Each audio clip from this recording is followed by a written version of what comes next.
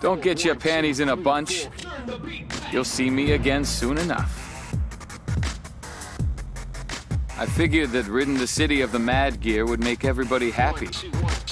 Not just me. All of us. But this is my reward, huh? Everyone else goes on to live the high life, and I get left behind in a prison cell. A city where no one has to fight. A city free from violence. A city without fear. Yeah, give me a break. I thought I was fighting for peace in this city.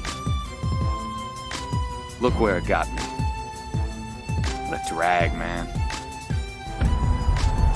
Would you look at that? Well, I'll be damned. Looks like we're in for a reunion. Maybe this won't be so boring after all.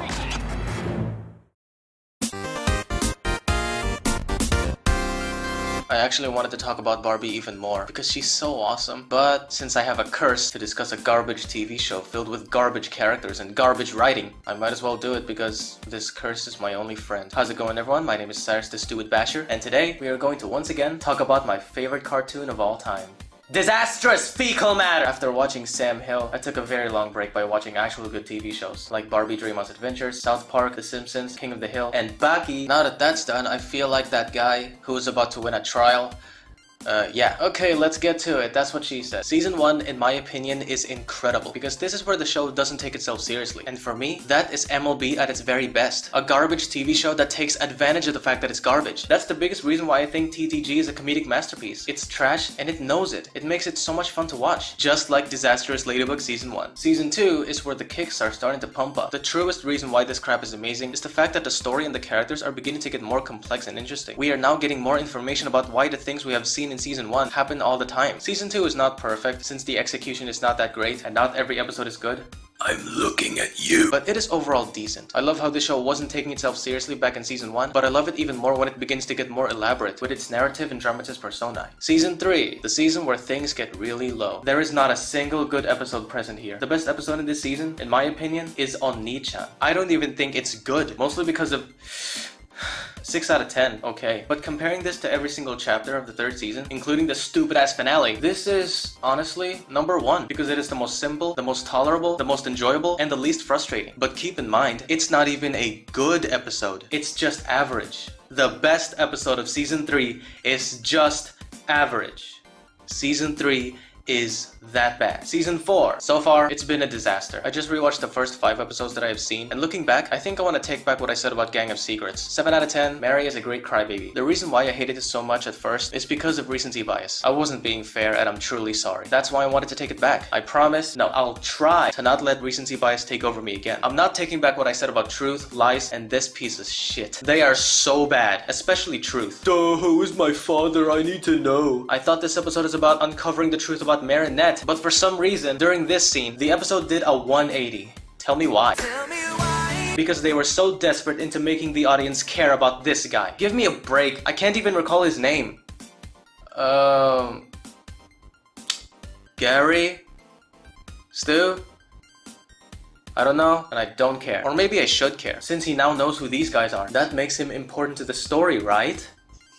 Right? So far, aside from Sam Hill, this has never been brought up again. So, I don't care. Furious Fu is not bad, but forgettable. As for Soul Crusher and Queen Banana, I'll get to those later. As for the rest of the episodes that I recently talked about, I'm going to take all of their scores back. And I mean all of them. Gabriel, 5 out of 10. Mega Leech, 6 out of 10. Guilt Trip, 8 out of 10. Crocodile, 7 out of 10. And you get the idea. Now, let us finish reviewing Season 4 by analyzing the remaining episodes, including the finale. A lot of peeps actually enjoy the finale a hell of a lot. Do I feel the same way? Have you read my poem? So sit back, relax, grab a bottle of wine, a bowl of mom's spaghetti, and enjoy watching me suffer. Because this is going to be one hell of a ride. But before I fasten my seatbelt, 2 very important things. 1, I know a lot of you guys really want me to make a video about Adrian's CA in Season 4, and I will make that video right after this one. But this video will not be about him. It'll be about Season 4 and partially him. 2, do I still want Gabriel to win, even after making an entire video explaining why he sucks a lot? Nah, I'm not rooting for him anymore. I'm not rooting for anyone anymore. I just want to see how this godforsaken show will end, and that's exactly my mission. This video is far from the end, just like the show itself. Well, Tell me where you're gonna take us. Tell me where you're gonna take us. About my poem, none of them are good, all of them are bad, is not entirely true. We're gonna start off by talking about the only good episode, at least in my opinion. In this chapter, Mary attempts to make Adrian see her as more than just a funny friend, but Alia tells her that she just needs to be herself. A stupid idiot with insecurities that she is super ashamed of. I'm not making this up. You don't see the beauty of your flaws. Your awkward gaga goofiness is what makes you special. Don't try to be someone else, be Marinette. Fuck you!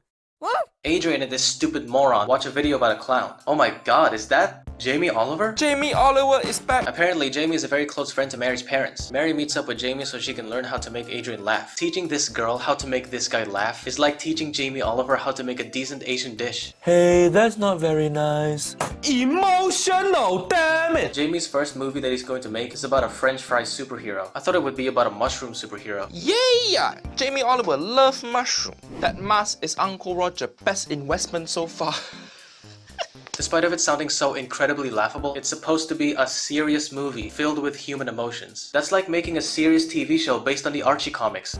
Mary tried to make Adrian laugh. I assume a lot of you guys cringed at this because I'll admit, I thought it was very cringy at first. But after rewatching it, I honestly think it's good. I would even say it's a great scene. The way she tried so hard to make Adrian laugh, the way the scene began to get awkward, and the way the scene ended with Mary running away and crying. This scene showcases her flaws perfectly. I sympathize with Mary all the way. And you wanna know why? The writers treated this not as a joke, but as something to be taken seriously. And they did a really damn good job. I'm being serious. I freaking love this scene. It is a fantastic character moment for Mary. I finally got to see her not as an unlikable freak, but as an actual empathetic human being with believable flaws. Her flaws were believable because I know that she is that type of person since the first episode. And I truly love how instead of telling the audience that Mary is having a hard time, they are showing that she's having a hard time. Best of all, it's not forced. It felt completely natural, which makes her a non-Mary Sue. It is the biggest reason why I like this episode. I really hope that they will keep this up because nowadays, it's very rare for me to sympathize with Marinette. Jamie declared his film to be made, but he got rejected. As expected. After being rejected, he gets akumatized and transforms into Psychomedian. He looks really good, and his superpowers are awesome. Being able to change people's emotions by just looking at them while honking the nose is pretty cool. He is overall decent. Ladybug and Cat Noir tried to defeat him, but the result ended up having Mary and Tiki angry. Angry Marinette brings out her lucky charm, which is a Power Ranger helmet. She destroyed it because it's way too simple. So Cat Noir gets a second helmet, and he gave it a Ladybug color scheme.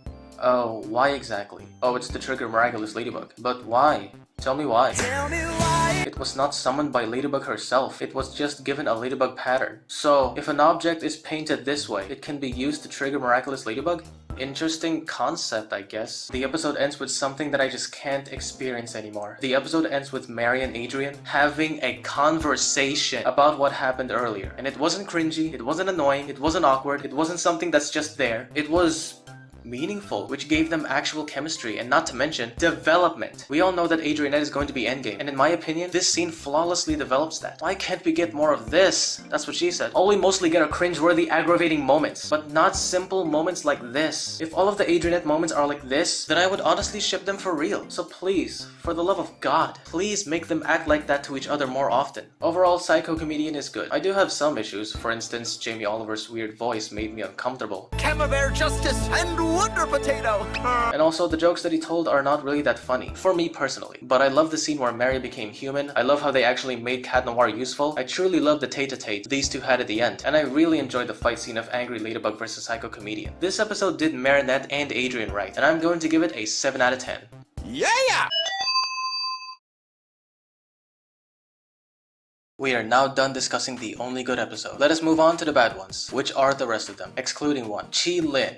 Did I say that right? The episode begins with Marinette's mother, Sabine, doing her daily routine. Mary plans on meeting up with Sabine after her painting class, and after defeating a Centamonster. So the two of them meet up at the bus. Mary forgot to buy a gift for Sabine, so she took off with Sabine's wallet. That leads to Sabine not being able to pay for her ticket. Sabine tried to explain, but the inspector believes it's all lies. What? But that's so unfair! What's unfair is committing fraud and stealing from Parisians who do pay for their tickets, ma'am!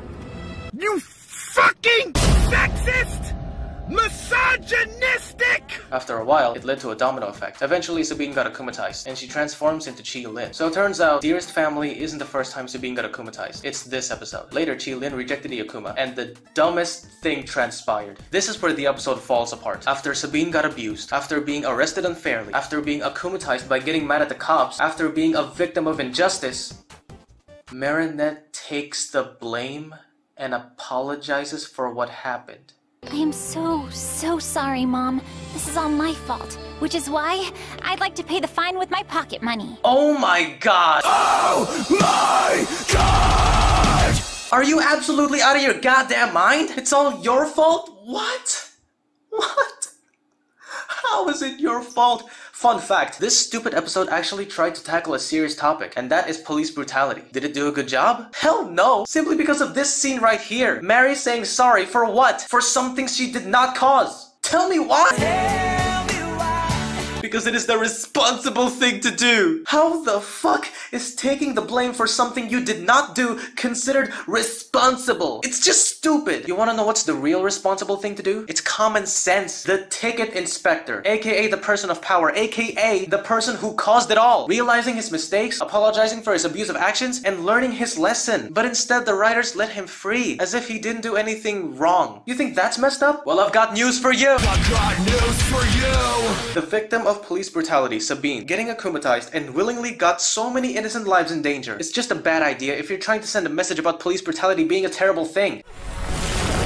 I am innocent! You're innocent, and yet you nearly destroyed a building. There might be people in there. You almost murdered a lot of innocent officers who are all not aware of what is going on and who are all just doing their jobs. You're basically portraying her as a victim of injustice, all while committing injustice. In other words, a hypocrite. So she got that from her mother. Wow. I honestly do not know who I should feel bad for in this episode. The person who got abused, or the innocent police officers who are all just doing their job that almost got killed by Qilin. It is a huge mess, which led me to believe that the real message that this episode is trying to convey is that it is all Marinette's fault.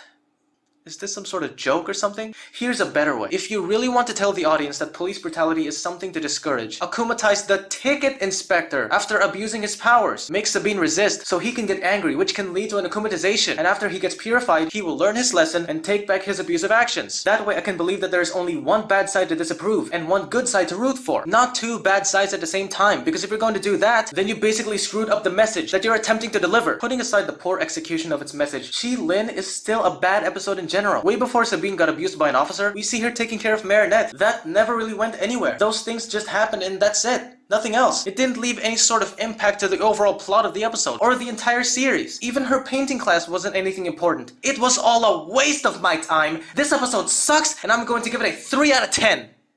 Good job. Next! Alright, I know I said this episode made me lose all of my respect for Adrian, but that was only after I watched Kuro Neko for the first time. Maybe I was being too harsh on this guy. Maybe I was just having recency bias. So, I decided to rewatch it, I gave it a second chance, and I think I got over recency bias. Let us now discuss Kuro Neko, and I'm going to use my official final thoughts. If you guys love Adrian or hate Adrian, I can respect that 100%. You don't have to agree with me 24/7. That's not even my goal. My goal is to just entertain, not to be agreed with all the time, okay? Alright, let's do this. The episode begins with Adrian watching TV. It's about Ladybug's interview after defeating the giant baby again. When this baby got akumatized for the first time, it was a complete accident. It didn't work before, and not to mention, Gabby was having a really hard time commanding the baby. So, tell me why. Tell me why did Gabriel thought this was a good idea? Again. Diversion? I guess so. Ladybug says that Cat Noir is a partner like any other, and Adrian cries about it like a big fat baby who wants everything handed to him. Ladybug literally said that there are certain missions that don't require Cat Noir. She didn't say he is 100% useless. Adrian whining about that makes him look like someone who is extremely entitled to Ladybug. Ladybug is mine and mine only. No one is allowed to help her but me. Also, there are some times, or maybe a lot of times, when Cat Noir's power isn't needed to stop an Akuma. Here are some examples. Ryuko's wind power was used to catch all the loose butterflies in Mega Leech. Rina's illusions were used to distract the Gang of Secrets, Mr. Pigeon, Style Queen, and so much more villains. Polymouse's multitude was used to fight the tiny maledictators. Sailor Moon's gift was used to calm down Reflecta. Purple Tigress's Falcon Punch was used to push away Captain Hardrock. Captain Hardrock and Guitar Villain. The list goes on. Now tell me this, Cat Noir. Since you don't like to be a partner like any other, can you do all of those things by yourself? That's what I thought. I know I said in this video that I like seeing Adrian feeling depressed when he's beginning to doubt Ladybug, because that made him interesting and sympathetic. That worked in Rocketeer, because I knew where he was coming from. He has always been following the rule of keeping his ideas secret to Ladybug, and yet Ladybug had the balls to stab him in the back and bend the rules for herself and leave him in the dust. It was a good build-up that can lead to some interesting drama. In Kuro Neko, why exactly is Adrian sad this time? Because he's a neglected child. His father has been neglecting and abusing him his whole life, and that gave him long-lasting effects. That gave him scars. He's not feeling neglected by Ladybug. He is is now experiencing deja vu.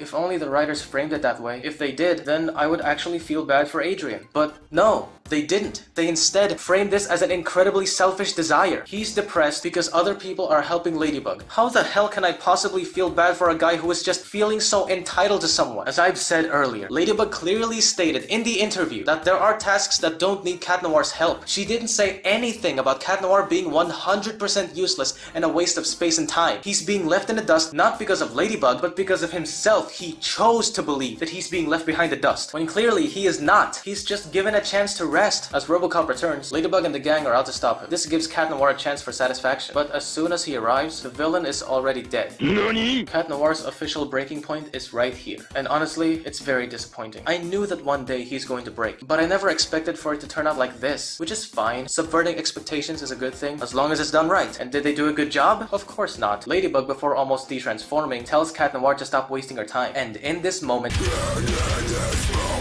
Cat Noir renounces Plague. Oh my god. Oh my god!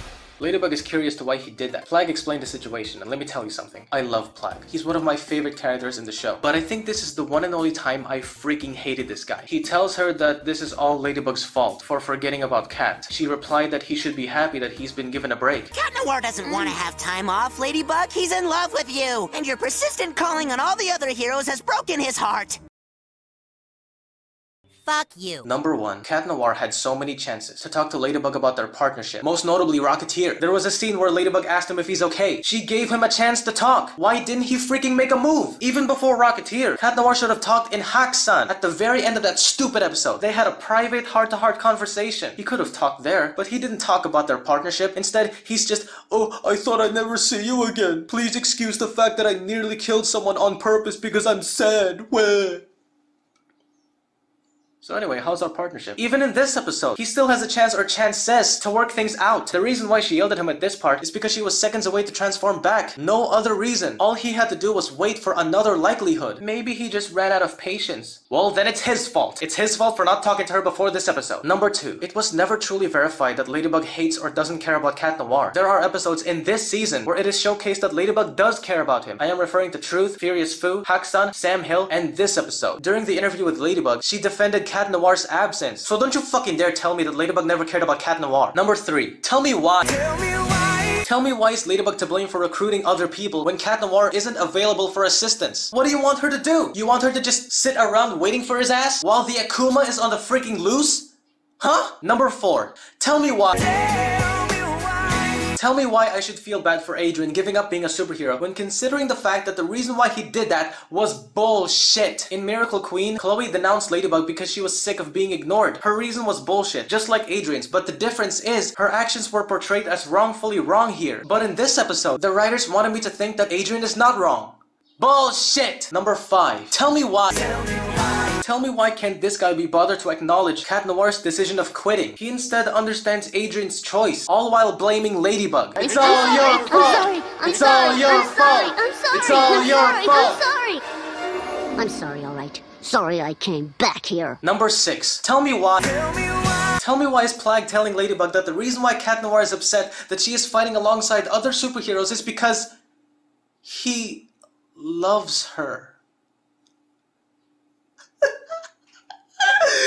Congratulations, Plague. You just made his reason sound even more selfish and petty than ever. I used to think Cat Noir being in love with Ladybug was interesting, but this episode ruined it since they decided to tell the audience Cat Noir's love for Ladybug, and that's just pathetic. The most valuable rule of making movies and or TV shows is show, don't tell. I thought everyone knows that. If you're gonna tell me everything I need to know, then I will lose all of my interest. After Plague gave out his stupidly idiotic tirade, Ladybug agreed with him.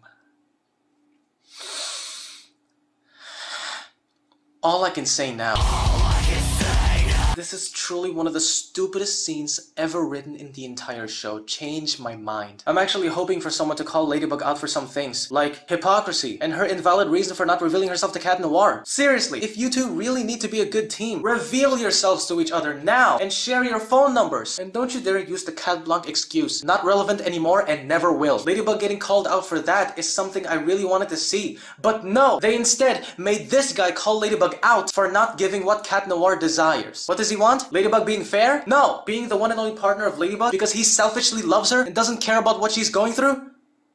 Yes, they had the perfect chance to transpire an interesting drama between them, but they wasted it. They tried to make Cat Noir in the right, while Ladybug is in the wrong. Yet the writing is so goddamn stupid that I ended up believing the opposite.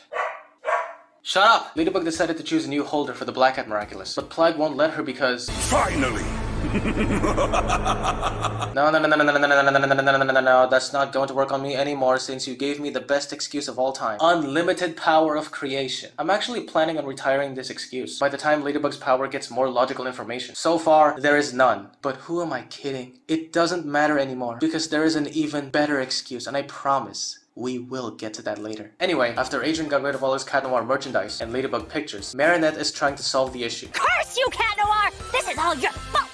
Ah! Why do you have to be in love with me, huh? What am I supposed to do now? This is supposed to be funny, and this guy's situation is meant to be taken seriously. Her situation is just as bad, maybe even worse. No, it is even worse than Cat Noir's. This guy is just feeling selfishly left out, while Ladybug is desperately trying to work things out, all while suffering from sleep deprivation. Not to mention, she's the freaking guardian. She has way too much responsibilities to take care of. Cat Noir's selfishness is just making things worse, and yet this guy's condition is not a joke, but hers is? How is this not a double standard? Hey Cyrus, you cannot use the excuse too many responsibilities to defend Ladybug. Cat Noir has those things too, you know. Okay, try to compare Ladybug's duties to Cat Noir's. Okay, Cat Noir has a full schedule of daily things that he needs to do, like fencing, Chinese classes. I said compare Ladybug's duties to Cat Noir's, not Adrian's. How is this a good comparison for the two? What does this even justify? From what I understand, this perfectly justifies Ladybug's point. He should definitely be happy that he's been given a break, so he can focus on the things that he is required to do in his civilian life. That's what this argument is all about, right? Proving Ladybug's point? Anyway, Plague came up with an idea. Lie to Marinette that there is now a new candidate for the Black Cat Miraculous. The lie is that there is no new candidate, it's still Adrian. Plague was able to convince him to return as Cat Noir, but not really.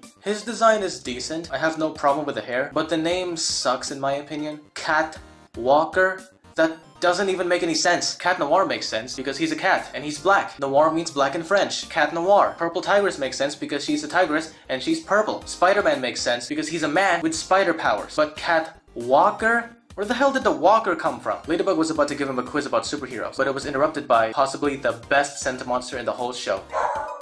Dude, shut up! What's really cool about Kuro Neko is that the audience, including these guys, are not sure whether he is a Sentimonster or an Akuma. It makes him really interesting. You wanna know the best part about this guy? He's original, not recycled. And that is something I don't see very often in Season 4. During the fight, Ladybug started to blame herself for Cat Noir's departure, but Cat Walker said something truly mesmerizing. Maybe the boy who was Cat Noir was more sensitive than it seemed. But his feelings for you shouldn't force you to pay more attention to him than to others. You take care of everybody equally, Ladybug. Now I want to take care of you. And I was actually starting to think that this episode is Cat Noir at his very worst. This dialogue officially changed my mind. I didn't care about this at first because I was too mad to care about anything. But now, after watching this episode for real, I can safely say that this is decent writing. Cat Walker's dialogue was just so beautifully executed. He is actually acknowledging the simple fact that the previous Cat Noir was being so insensitive earlier, and the other simple fact that Ladybug wasn't doing anything wrong. She was just taking care of everyone, and now Cat Walker is here to take care of her. To top it all off, I was emotionally invested in this scene because the build-up was good. This guy was acting irrationally stupid a while ago, and Ladybug was being blamed for all of that, which is bullshit. In my opinion, this wonderful scene marvelously wrapped that up. My respect for Adrian and the writers just went way up. Shut up! After a while, Ladybug started to act like a deer in the headlights. Why is that? Because Cat Walker is here. She starts to fall in love. Tell me why. Tell me why you would fall in love with him, but not him. Doesn't make sense to me because they're literally the same person. Oh wait, maybe it's because this guy is serious, but not him? Dude, Now this is getting weird. After defeating Kuro Neko, Cat Walker says that he will return the Black Cat Miraculous to the previous Cat Noir before they part ways forever. Then we get to one of the best, if not the absolute best, conversation in Miraculous history. Adrian is not sure if he can go back to being the old Cat Noir. Flag reassures him that he just needs to be himself, and he'll be back in no time. Adrian wonders if Cat Noir is who he really is deep inside. But Flag, in order to redeem himself as a character, after saying stupid things to Ladybug, he says that he's not Cat Noir, but he's not Adrian either. He's both. He's the perfect son who's really good in everything he does. But he's also Cat Noir, someone who just wants to have fun. One cannot exist without the other. I truly believe that that perfectly summarizes Adrian as a character. I swear to God, if this entire scene is a person, I would give her a kiss between the ears. Between the ears! Yeah! Before the episode ends, Cat Noir says sorry for quitting and for causing too much trouble. Ladybug replied, just because she doesn't need him all the time, that doesn't mean she never does. She also says that he is irreplaceable. And the episode ends. What do I think about this one? I can't believe I'm saying this, but for the first time ever, I honestly don't know. On one side it's bad, on the other side it's good. I'm having mixed feelings right now and I really don't know how to feel. Well, you know what they say, if you don't know how to feel about a movie or a TV show episode, just give it a 5 out of 10. Whatever, dude. Do I hate Adrian now? Not really. He's still one of my top favorites, but I will say this, he's not my top 1 anymore. Since I've been defending Mary a lot in this episode, does that mean I like her now? Later. Let us now talk about the stupidest shit ever made. The episode begins with these guys playing football, and the reason why is because team spirit development. As someone who always works alone, this is something I need to experience. That's what she said. Later, these guys come to join the fight. Who are these guys? Peter? Harry? Peter declined, so he told Harry to excuse him. They insist Harry to join in, but he replied with, I'm not a part of this class and I'm not that good at soccer. I mean football. Seconds later, boom, he's really good. Now that's what I call a Marty Stew. He stated that he's not good at the game, so he can earn the audience's sympathy. And I wasn't exaggerating when I said seconds later. Seconds later, it is revealed that he is actually a pro, so that the viewers can be like, oh my god, this guy is awesome. Marty Stew. So now the game begins. I never knew Velma likes to play football. Apparently, Adrian doesn't know how to play football, and that makes 0 sense. In Furious Fu, an episode that took place before this atrocity, Cat Noir, also known as Adrian, was really good at football, and now, all of a sudden, he's not? Now just wait a minute. Season 4 is known to be releasing episodes out of order, so maybe this is before this one? Either way, it won't make sense. He's not good at the game, and now he's good at the game? How can Cat Noir suck at playing football when he did a really good job with the mother box? Because this is not a football ball, it's a mother box. Therefore, he doesn't know how to actually play football. What kind of sense does that make? That's like saying, oh, I don't know how to drink water because I've only done it from a glass and not from a bottle. It's still considered drinking water, you idiot. Not you, Melina. I love you. It seems like the writers are always refusing to take their normal pills. I wonder why. Yeah, go ahead, teddy bear. But I might hurt someone if I kick too hard, or jump. Ivan, I love you and all, but shut the hell up and play the game! Stop forcing me to feel sorry for you, you asswipe! Velma tells Daphne to just call her father, so the game will be stopped. But Daphne has a much better plan. No need. I'm waiting for a call from someone else. Someone much more powerful. That's what she said! Michael, please. There he is. Please. Come on. So Chloe gets akumatized for the 1, 2, 3, 4th, 5th time, I think. Does this count as an akumatization? And she transforms into Penalteam. Her design is honestly decent. Obviously a huge improvement over Queen Donkey Kong. But I have one problem though. Her mask. It sucks. I mean, I get what it's supposed to represent. A soccer ball. But she already has a soccer ball logo on her chest. Why do you need her mask to look like that as well? It feels redundant. Just erase the soccer ball design. Make it pitch black. Shrink it down a bit. And boom! Perfect design. Her superpowers are weird. That's a compliment. She can multiply herself, trap people in bubbles by throwing red cards or by simply kicking them, and she can control the entire football field that she made, which means that she can move the goals around the place and set the time limit by her liking. Overall, she's a good supervillain. That's about the only good thing I can talk about in this godforsaken episode. I hope you enjoyed it while it lasted, because from here on out, it's all bad. And it's all bad. Oh yeah, her magical charm is now destroyed, thanks to the Super Saiyan butterfly. So, since the relevance of magical charms lasted a really short time, what the hell was the point? They literally made a massive plot contrivance, and are they ever going to bring it up again? She has the power of creation, and the only limits that she's got are the ones she puts on herself. She's literally a goddess now. So tell me why. Tell me why can't you just make an infinite, invincible magical charm generator? Or maybe a shadow moth tracker? Why can't you just take advantage of the best power in the world? Oh wait, I know why. because the writers came up with an even better power, and it is revealed somewhere in this episode. I assure you, we'll discuss that in a bit. So anyway, after trapping the entire stadium, and after capturing Alia, Qilin, the coach, and Tornado, Penalteam makes a proposition. Play football. If she wins, then no one will play football ever again. Ladybug and Cat Noir come out to play.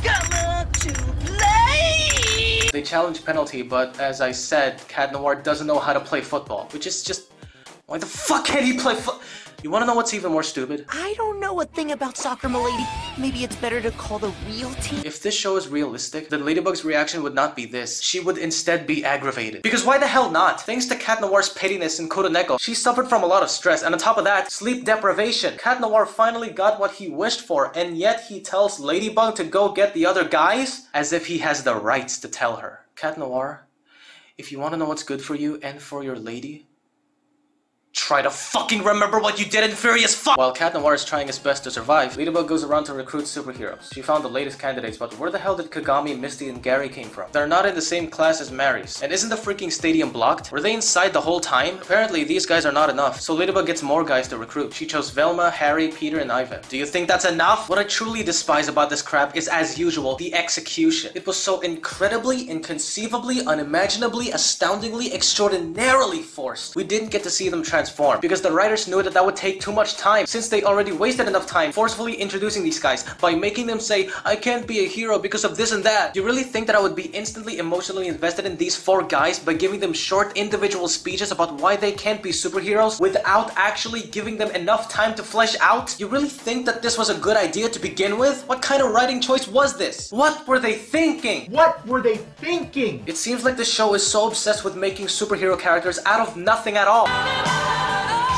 It's true that Mary and Adrian became superheroes out of nowhere, but at least the show gave them a lot of time to flesh out. That's why I have feelings for them. But these maggots? My feelings for these guys are nowhere to be found. Though I will say this, Velma using the dog Miraculous is very appropriate. Anyways, the football game officially begins. Penalty immediately got the green one defeated. Can't he travel back in time with second chance? Do it now! Maybe he can't use his superpowers while in the bubble. Wait a minute.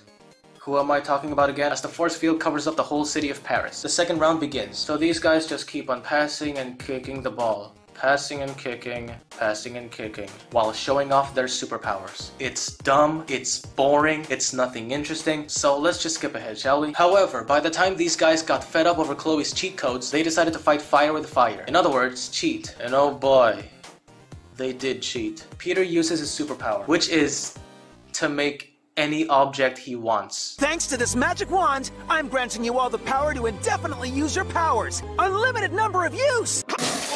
It is somehow even more powerful than the Ladybug Miraculous. The Ladybug Miraculous is known to be one of the 2 most powerful Miraculouses of all time. And you're telling me that a lower class Miraculous is a lot more dominant? Lucky Charm can only summon objects that can solve a specific situation. This guy's superpower can summon any object to solve any situation. Maybe he has limits to what he can summon. No, he doesn't. He can literally summon anything he desires. Like a magic wand, which can grant infinite superpower usage. No consequences happened afterwards. It totally worked fine. Would you believe me when I say it gets worse? Next up, Harry the Rooster uses his superpower, which is the power to have any power he fucking wants. My power is to choose a super ability, and I choose to score a ball anytime I shoot. Fun fact, I gave this title to Queen Banana and then to Ephemeral, because I know the writers of the show. They are capable of making worse and worse episodes. Well, what do you fucking know? Penalteam, an episode that came after these 2, dethrones them both effortlessly. I hope the writers are proud for what they've done here, because I can call it official. The writers of Miraculous Ladybug officially won the Guinness World Record for the worst writing in TV history. So after experiencing way too much bullshit, Chloe rejects the Akuma. She was finally allowed to sit on the bench with my waifu. They decided to team up against Marinette, and this is supposed to be a build-up to the finale. This is not the only build-up. As stupid as it sounds, the entire episode itself is a build-up to the finale. They wanted to show off the rest of these powers, because knowing what these powers can do is actually essential if you want to watch the finale. They will be utilized. Just thinking about the fact that Penalteam is an episode that you actually need to watch in order to get invested in the finale is horrifying. because I swear to my sweet lord. I never, ever want to see this episode ever again. I hope it gets deleted. I hope it gets tortured. I hope it gets a death penalty. I hope it gets a gunshot to the face. I hope it freezes to death at Circle 9. Because Penalteam is truly one of the most disgusting, irritating, infuriating, exasperating, enraging, poisonous, abominable, annoying, frustrating, boring, agitating, inflaming, dreadful pieces of fictional media I've ever had the vexation of watching. It is a complete mess from beginning to end. Way too many storyline inconsistencies and way too many plot holes. Most notably, these two. These two pretty much destroyed the entire show. Miraculous Ladybug has already been damaged a lot by Mr. Pigeon 72 and Ephemeral. But this fecal matter?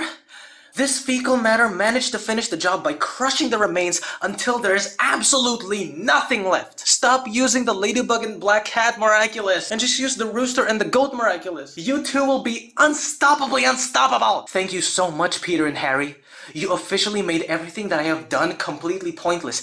Every single argument that I have made can be safely thrown in the trash bin, since none of them matters anymore. Who cares if Chloe is a wasted character? Who cares if Adrian is a wasted character? Who cares if Marinette is a terrible MC? Who cares if Master Fuck is garbage? Who cares if Gabriel is garbage? Who cares if the season 3 finale is garbage? Who cares if the entire show is garbage? Who cares about anything? I think I will officially take back what I said about Soul Crusher and Queen Donkey Kong. 7 out of 10. Yes, they do piss me off, but honestly, watching an episode that intentionally pisses me off is much better than watching an episode that unintentionally destroyed everything.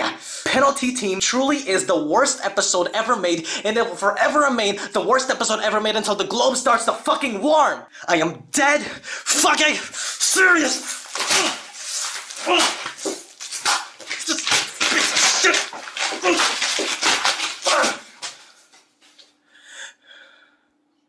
So, with all of that out of the way, I'll be giving Sam Hill 2.0 an enormous, stupendous, tremendous, monumental, magnificent, exceptional, remarkable, marvelous, ambitious, extraordinary, transcendent, majestic 0.1 out of 10. Thank you for completing my life. I can now die a happy man.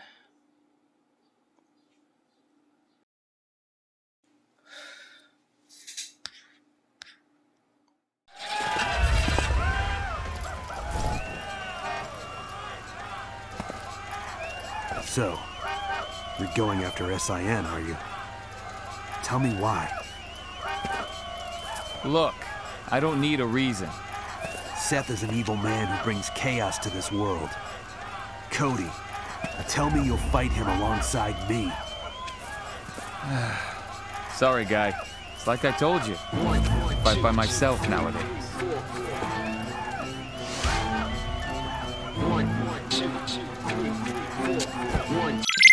Let us now talk about the finale. 1 score for 2. The episode begins after Team Miraculous defeated the supervillain. Ladybug tells all of them to find a spot to de-transform safely. Cat Noir whines like a big fat baby about the fact that he's just a partner like any other, despite of him being the first and the most amazing. And Cat Noir, despite being the first and most amazing team member of all, is now just a holder like any other.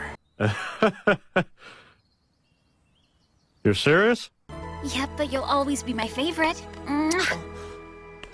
How often does she really kiss Cat Noir? As far as my knowledge goes, the answer is never. This is the first time she does that, without any accommodations involved. If I am wrong, then I think the answer is not very often. I know for a fact that their partnership and or friendship is not that strong. They are not this close. So that makes this kiss manipulative. She really did do that just to shut him up. And you know what?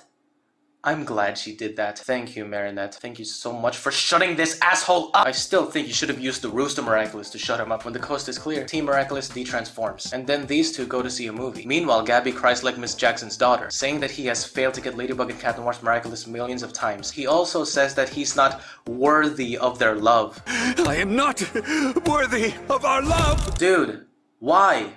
Why do you realize that only now? Of course you're not worthy of Emily's love. You've been trying to bring her back to life by endangering lots of innocent lives every day. Is this what Emily would have wanted? I assure you, by the time she does wake up and realize what you've done for the past 4 seasons, she would kill herself. Again! Seriously, dude, you're acting like a freak. No, I'm not acting like a freak! Natalie gives Gabby a plan. Make a risky acclimatization. He targets a little kid named Froggy. Great name. Froggy transforms into Froggy. His ability is possessing people to take risks. It eventually got to Mary and Adrian. This is where things get really hard. That's what she said. That's good! The next day, Adrian says that he will finally stand up to his father. I was hoping for this guy to stand up to Gabriel after being controlled and neglected his whole life. That would be an amazing development. But here it is not. It's just something that happens to move the plot of the episode forward. That's it. It doesn't really add anything to Adrian as a character because he's not himself. He's being possessed by Risk. I mean Froggy. And we all know that by the time the possession got lifted, everyone, including him, will turn back to normal. Which probably means that he will end up not standing up to Gabriel. And for me, that's a big waste of potential. I wanted this to be real. Adrian and Lila star in a perfume ad. Gabby says that this should be filmed in different locations, so he can keep him away from Paris. Mary is of course scared that this guy will be going around the world with her nemesis. Mary talks to Adrian during dodgeball. He started to tell Mary the truth about his life. Despite of all the photos, the film shoots, the advertisements, and the fact that people think Adrian's life is amazing, Adrian is not happy. Mary replied, "Why did you just tell them that you don't want to do this?" Basically, the writers are telling the audience how much these two are made for each other. Honestly, I think they did a good job. A much better job than back then, without a doubt. They didn't make Mary stalk on Adrian or any of that crap. They simply gave them a conversation. A meaningful conversation. But who cares? They are not themselves. This thing just happened not to develop Adrianette, but to move the plot forward. So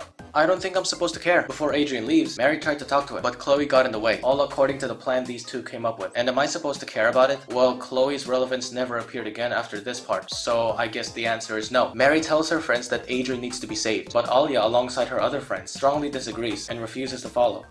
That's weird. Aren't you the same person who made an entire complicated plan of setting up a date for these two? And aren't you guys possessed by Froggy? What are Froggy's powers? Making people forget about their fears and do risky things they normally wouldn't take. So why are they not going along with Mary's risky plan? Who knows? As Adrian starts packing things up, Felix the badass offers to help Adrian escape. They decided to switch appearance. Turns out Felix's real plan was to find out more about Gabriel. And it was successful. He found Gabby's secret lair and Emily's body. Okay, this is cool, but why would Felix, the one who only appeared in 4 episodes total, be the first one to discover this? Don't get me wrong, I like Felix. I think he's interesting, but I surely thought Adrian would be the first to locate Emily and all of the dark secrets behind that painting. He actually did an ephemeral.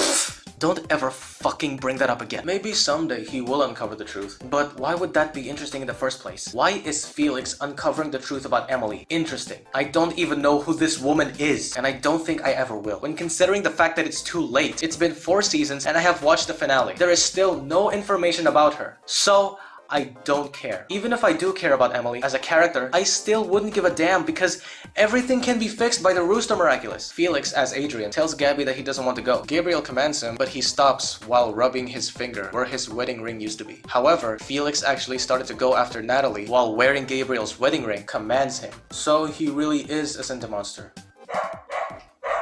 Shut up! Mary transforms to save Adrian. Normally I'd spit on the screen when she uses her superpowers for stupid reasons because it makes her so unlikable, but I can give her a pass this time because she's not herself. She's possessed by Froggy. Adrian is waiting for Felix to call, but gets a call. Shut up! But gets a call from Kagami instead. And this is where Kagami shines brighter than a shooting star. I've been watching a lot of episodes where Adrian is portrayed as nothing but an indecisive puppet who can't seem to make any choices for himself. Kagami told him to redeem himself and apologizes if she hurt his feelings. Incredible. Just incredible.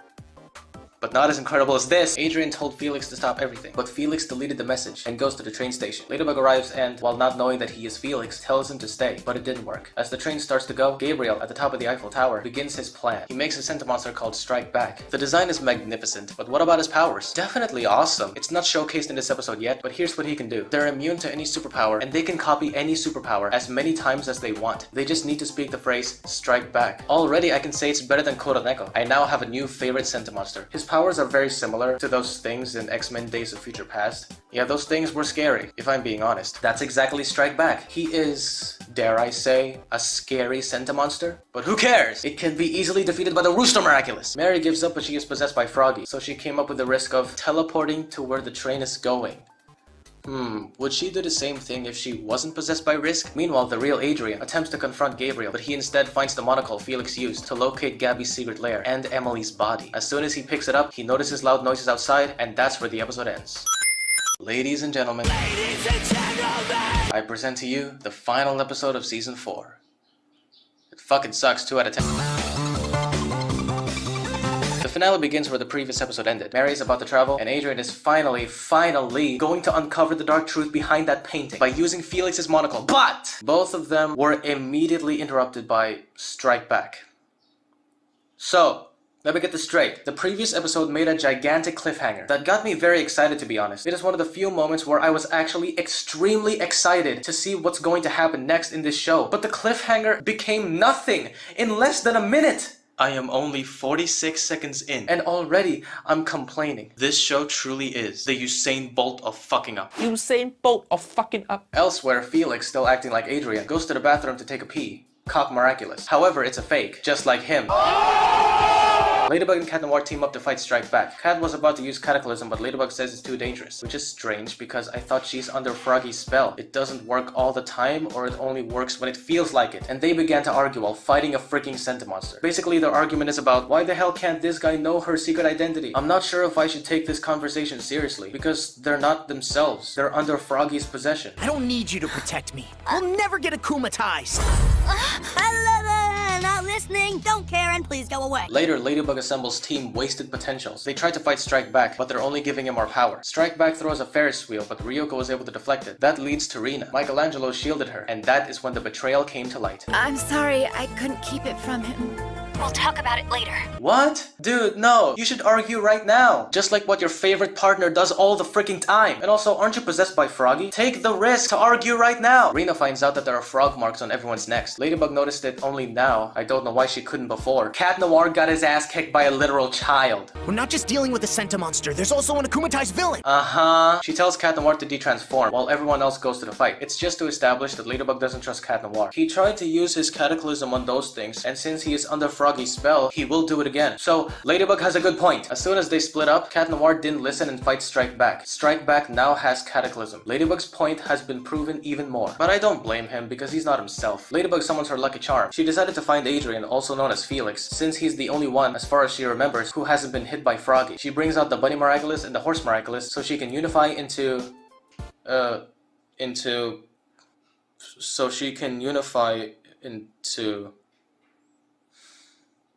Pennybug. Tiki, Fluff, Kalki, unify! Hey buddy, you need a ride? I was just on my way to the big doofus convention. Okay, maybe I was being a little too harsh when I first saw this. Maybe I was just having recency bias. And I promised, no, I'll try to never do that again. So I gave this a second chance, and it's even worse than I remembered. The patterns have zero harmony. The color scheme is agonizing. The shades are redundant. And the shoulders... Tell me why. Tell me why do they look like that? Are they supposed to represent football players? If it is, then it sucks because it doesn't fit. That's what she said. If you think this design is good, well, I respect your opinion. Ladybug, I mean Pennybug. Why is she called Pennybug? Pennybug. Penny is a cute girl's name. They named her Pennybug because she looks cute. She gives him the Dog Miraculous, and Felix transforms into... what's his name? Flairmidable? The name is hard to remember, and the design... As much as I love Felix, I hate it. It's really bland. Nothing more to say, so let's move on. Pennybug and Flairmidable... Can I just call him Felix the dog? Travel back in time to find the akumatized object. When they travel back to the present, Paris is on fire. Felix the dog uses fetch to fetch the stuffed toy. Ladybug breaks it and erases the frog marks on people's necks. Ladybug congratulates Felix the doggy, and Cat Noir gets jealous? I thought you already learned your lesson in Kuro Neko, you idiot. He's not possessed by Froggy anymore. So what's his excuse for being jealous once again? Team Miraculous assembled for the final battle, but Cat Noir decides to get angry now. Are you kidding me, bro? Take a look around! You really think now's the time to act like a baby? Being grown-up is boring.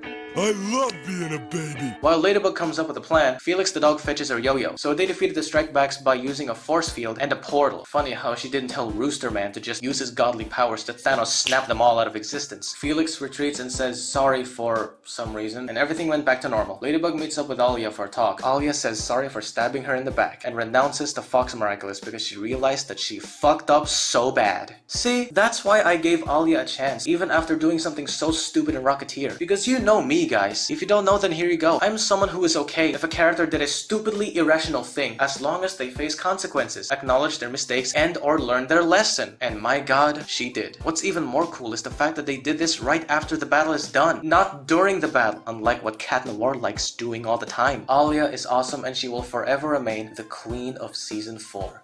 But then my second personality started to remind me, hey Cyrus, yes Michael? Don't you know who you are? You're Cyrus the Great. Someone who doesn't care about concept, only the execution. Oh yeah, thanks for reminding me. So how's the execution?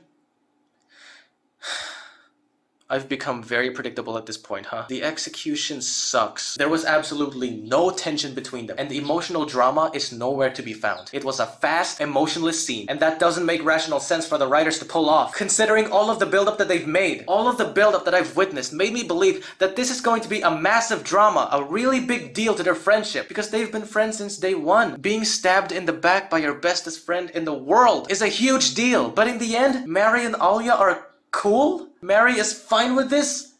What? Is this supposed to be a joke? Where are the dramatic emotions? Why even make these guys be on good terms after this? It makes no sense. Why not make their friendship officially Thanos snapped? That way you can raise the drama for the ending. Why not do that? Because God forbid actual drama happening in this stupid, idiotic show. They just love wasting things, huh? Alia's Rena Rouge / Rena Furtive arc has come to an end. Rena has been my favorite superhero character of Season 4, and they put an end to her. Which is fine, as long as it executed well. But it's not, and I'm truly disappointed. I did not say that lightly, I swear to God. First, she was nothing. Then, she became something. And then, she became nothing again. She became nothing in the laziest, fastest, emotionless way possible. She doesn't suck as a person, but as a character. She feels like a tool now. I'm sorry, Alia, but I have to take back that title. You're not the queen of Season 4. It's Julika. This video, even though I really wanted to consider it outdated, aged like fine wine. Because Rena Rouge sucks! I mean, Rena Furtive, whatever. I finally love you. And you do this to me?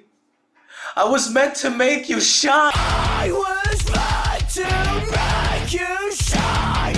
Meanwhile, Gabby decides to cancel the commercial plans and finds Felix the dog in his office. Felix makes a deal. He will give him every single Miraculous in exchange for the Peacock Miraculous. And this is where I lost all respect for Felix. This is just embarrassing. Why the hell would you do that anyway? Because he wants the Peacock Miraculous. Why don't you just tell Ladybug who Shadow Moth is? But Ladybug wouldn't believe that.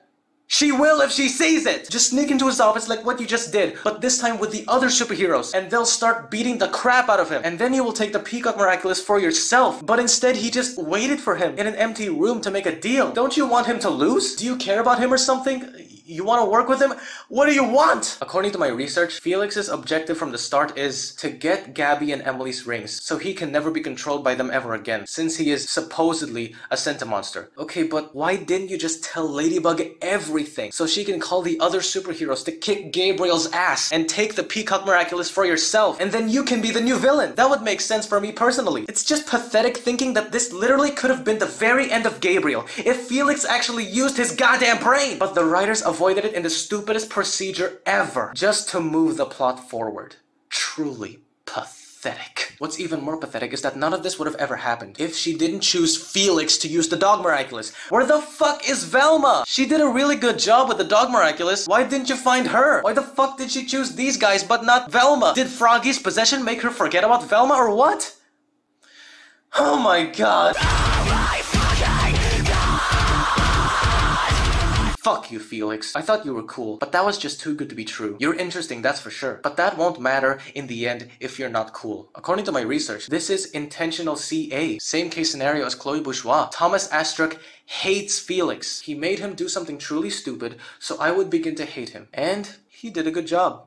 I hate Felix now. But why won't you hate Chloe, Cyrus? Well, here's the big difference. Chloe, unlike Felix, at least doesn't do plot contrivances. All she does are bad things, which is fine by me because A, that's her point. B, people are not supposed to like her. And C, it was all intentional by the writers. Even the nonsensical stuff that she does, it was all intentional. I can accept all of that, but there is a limit to how much bad things I can take. Felix could have ended Gabriel forever if he just call for backup. I really can't see any reason why he didn't do that. I assure you, by the time Chloe does make a gigantic plot contrivance, even if it was on purpose, she will lose all of my respect. I will stop caring about the "it was all intentional because Thomas hates her" excuse. Chloe, along with the rest of these guys, shall never be excused for transpiring plot contrivances. Unless, of course, if the character is just a baby or a little kid. Or unless if the plot hole is not that big of a deal. Yes, it's true. Plot holes can be a small deal, but this plot hole caused by Felix is a gigantic deal. So, you're an idiot, Felix. Okay, back to the episode. I got way too off topic, I'm so sorry. You wanna know what's even more pathetic than this? Felix uses Fetch to fetch Ladybug's yo-yo. It teleported to the office, and he was able to open it? Gabby managed to steal all of the Miraculouses instantly from the yo-yo without difficulty, and that makes absolutely no rational sense. Why didn't she just call the yo-yo back to her like Thor's Mjolnir? In Cat Blanc, it was showcased that Miraculous holders can do that. Look at it! Look at it! Look at it! I want all of you to look at it! I know she was having a panic attack and she couldn't move or think, but you know what? She doesn't need to because these guys shouldn't be able to open the yo-yo in the first place and get all of the Miraculouses. In Gang of Secrets, Ladybug's yo-yo got an upgrade since she became Guardian. It allows her to have access to every Miraculouses in the Mother Box. But for some reason, other people can do that as well? As long as they have the yo-yo in their possession? So much for a fucking upgrade! And also, why does Sam Hill didn't her yo-yo disappear when she de-transformed? Is that even a part of her magical superhero suit? Are they separate? Everything that happened in this scene were absolutely nonsensical. They forcefully retconned previous episodes and shoved illogical things just so I can feel drama and just so I could feel bad for Ladybug. This is what I call a Mary Sue moment. Simply because of the fact that I'm supposed to feel bad for a Marinette, but the writing forced it and made it seem unnatural. Marinette, Soup, and Chang. Or simply Mary Sue. Anyway, the next scene brought back Hawkmoth with all of the Miraculouses. No more Shadow Moth, thank God. Ladybug has a panic attack, saying that she messed up everything. She never accepted Cat Noir's help, and she sucks, blah blah blah. But Cat Noir reaches for her hand and says, "We're going to get them back one by one. The greatest superhero knockoff ever made. The people of Paris and me, your loyal partner. We're gonna get them back one by one, and we'll make sure this never happens again." Liar, liar, plants for hire. It's pants on fire. And that is where the finale ends. So, after all of that, you wanna know what I feel about this emotional climax? Exactly. Nothing. I feel nothing but pure anger. But Cyrus, it is everything you've ever wished for. The heroes finally lost. Ladybug was suffering. Ladybug admitted all of her mistakes. Ladybug became a human being. Adrian was amazing. And you get a beautiful shot that is definitely worth a wallpaper.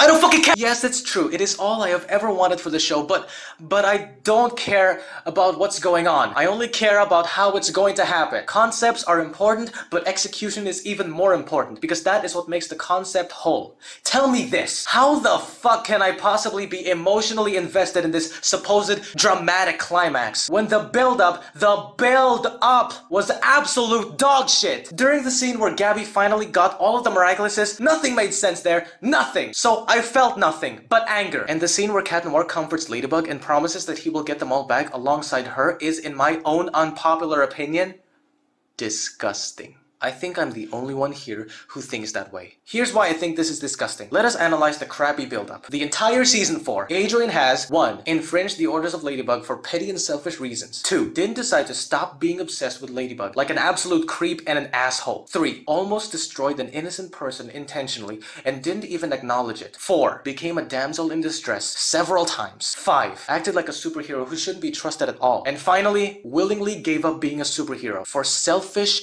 and petty reasons. He still hasn't changed after all of that. I'm supposed to think that he's got Ladybug's back after all of that crap? No, I don't believe that he's her loyal partner. I don't believe that he is actually willing to be a real superhero at a time like this, because I know that he wants something else. He's doing this not to return the Miraculouses, not to save the people of Paris, not to defeat Hawkmoth, but only for the sake of his selfish love for her. I'm basically watching a selfish piece of shit receiving a reward undeservedly. And yet I'm supposed to be happy about this? This is supposed to be a heartwarming scene, but for me, it's like the writers are promoting selfish behaviors. And that's just disgusting. What if that's not Ladybug? Huh? What if that's Scarabella? Or anyone? What if he's fighting alongside another superhero who'd be willing to comfort Ladybug? Would Adrian still act like a real hero to save the city of Paris and the Miraculouses at a time like this? I don't think so. He's just so happy that he gets to comfort and cheer up his lady when no one else can. Deep down, I know he doesn't care about anything else, only her. And me, your loyal partner. Fuck you. I hate you, Adrian. Kuro Neko is not your worst episode.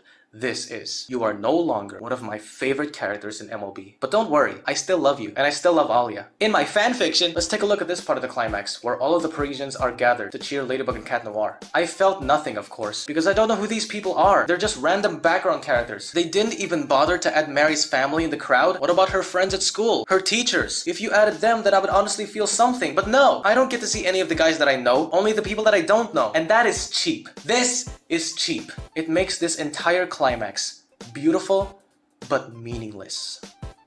So that, my friends, is why I abhor this emotional climax and the entire finale in general. The writing sucks, this costume sucks, the writing sucks, this guy sucks, the writing sucks, this guy sucks, the writing sucks, the writing sucks! This finale is nothing but a joke! Though I will say this, I do not hate Marinette anymore. I know I used to say both Mary and Adrian suck now, but hey, it's called recency bias. This is not recency bias anymore. She doesn't stalk anymore, and most importantly, she finally acknowledged all of her mistakes and hypocrisy. A lot of fans were mad that Ladybug in Kuro Neko didn't apologize to Cat Noir for keeping him at a distance. Well, she did. Right here. She apologized. I hope you're happy because I really am. Don't get me wrong, I still do not care about her panic attack, and I still consider her a Mary Sue because her writing was so forced, and the fact that I'm supposed to feel bad for her, yet it was so forced. But at least she's a lot better now. Normally I hate Mary Sues, but I can safely consider her as an exception because Marinette being a Mary Sue is honestly a lot better than Marinette being an obsessive, annoying, hypocritical stalker. I'm glad she stopped doing those things, and I'm glad she's becoming a better person. I sure hope this will stick. That's what she said. Because I've been hating on her countless times. I'm tired of doing the same thing over and over again, and I really want something new. And my god, there is something new. I love Mary now. Still a Mary Sue! But unfortunately, Mary's awesomeness alone isn't enough to save the entire finale. She may be cool now, but Strike Back is still trash. And also, it's all over. The show is done. Gabby doesn't need to get Ladybug and Cat Noir's Miraculous because he now has every one of them, including the Rooster, a Miraculous that can do anything it wants. So just use it to revive your dead wife who nobody cares for. If that's not going to work, then use the Gold Miraculous, a Miraculous that can summon anything without limits. Make a magic wand that can bring dead people back to life, and then the show will be over. No more conflicts. Use it now. Trust me! 2 out of 10. Karma's a bitch, right? Karma's a bitch, right?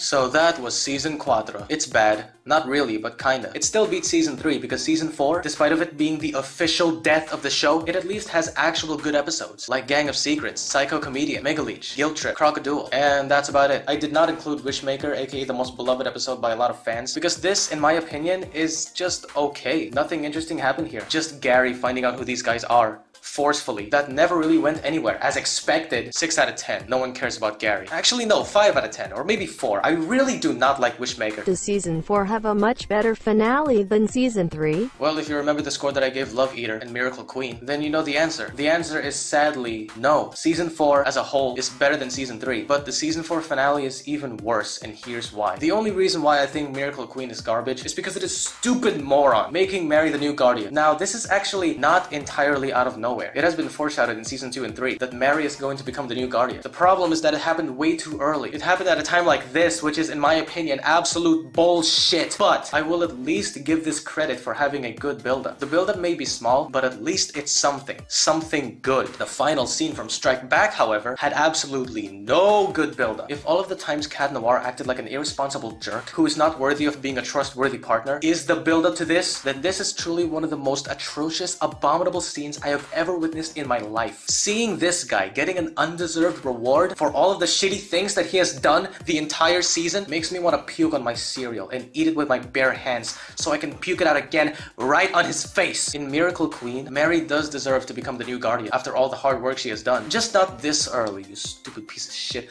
Bottom line, the Season 3 finale is, in my opinion, much better than the Season 4 finale. I hate this finale so goddamn much. Is it the worst season finale ever? No, not really. Is it one of the worst season finales ever?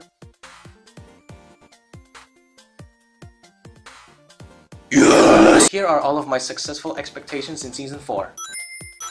That's about it. Here are all of my crumbled expectations / disappointments in Season 4. Number 1, Master Fuck's backstory. I made a promise that I will take back what I said about this guy's backstory being garbage, as long as it will get more information. But we got nothing so far, so that sucks. Number 2, Alia. I already explained why. Number 3, the finale itself. I'll admit, I was expecting this to be bad, but at least better than Love Eater and Miracle Queen, but no, it's not, and that sucks. Number 4, Chloe's sister. I keep on hoping and hoping and hoping that she will become more than just a Queen Bee replacement, because I am someone who is always willing to give second chances. Am I really going to take back what I said about her being the worst character ever made by the time she gets more personality, more development, more anything? No, not anymore, because it's too late. I have my own limits, okay? Season 4 is done, and she is still nothing. So I don't give a damn if she will improve or not. Misty will forever remain the worst character in MLB history. I won't come back, you bitch! I won't come back, you bitch! Yes, I'll admit it, Misty is much better than Chloe when it comes to being a person, a real superhero, and the holder of the Be Miraculous, but who fucking cares? Does that take away the fact that she's nothing? Why did I waste my time on you? And number 5, aka my personal biggest disappointment in Season 4, Adrian, to be fully explained next time. So in conclusion, Season 1, guilty pleasure. Season 2, pretty good. Season 3, see you in hell. Season 4, get bent. Season 5, am I still hoping for the show to get better? The truth is, no, I'm not hoping anymore because that's impossible. Ever since these guys appeared on screen, all hope is truly gone, and I mean truly gone. So I don't think the stars will shine again.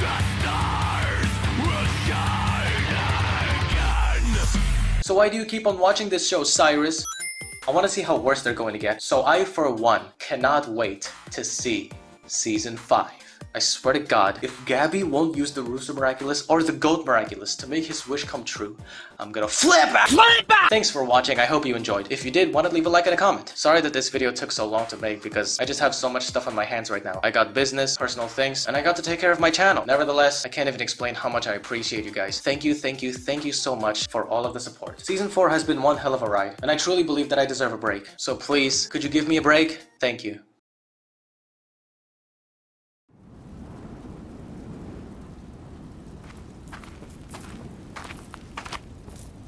Not you again. The world is simply what it is. This is from the teachings of Bushinryu. Somehow, you rail against this teaching without even knowing it. Cody, you have vanquished a great evil. I believe this means that you must still hold some shred of goodness in your heart. I know that in your soul, there remains a disdain for those who seek destruction. Nah, he was just in my way, that's all. I took him down because he was bothering me. Then I take it, you have no intention of returning. Returning?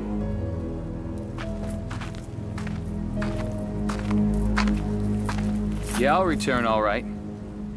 To my cell. That's where I belong.